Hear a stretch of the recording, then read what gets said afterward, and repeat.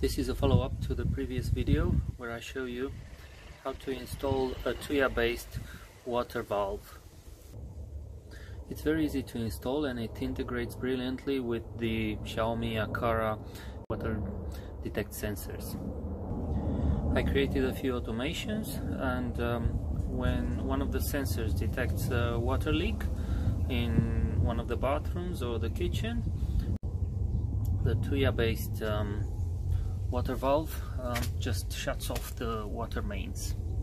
In this video I'm going to show you the problem that I encountered with this valve when there's a power cut.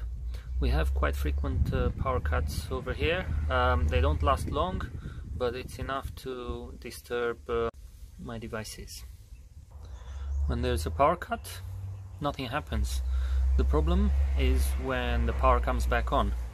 By default, this switch defaults to turning off. So when the power comes back on, the switch turns off the water mains. I searched the web for various solutions, but nothing would be what I was looking for.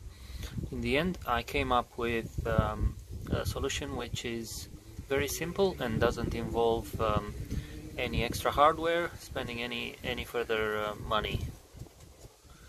I'm going to simulate a power cut so that you can see what happens. Okay, I've switched off the power and switched it back on, and you can see that the switch has now turned off the main water supply to the house. For the solution, I created a ping sensor that tracks one of my security cameras. When the power goes off, of course the security camera will also turn off.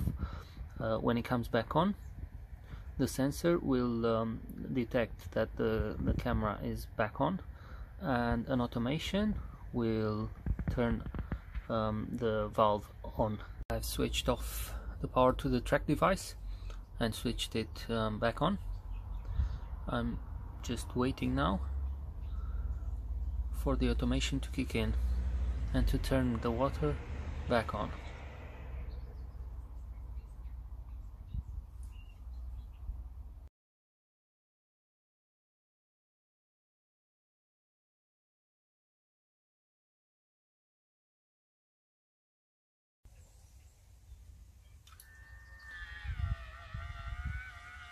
And here it is.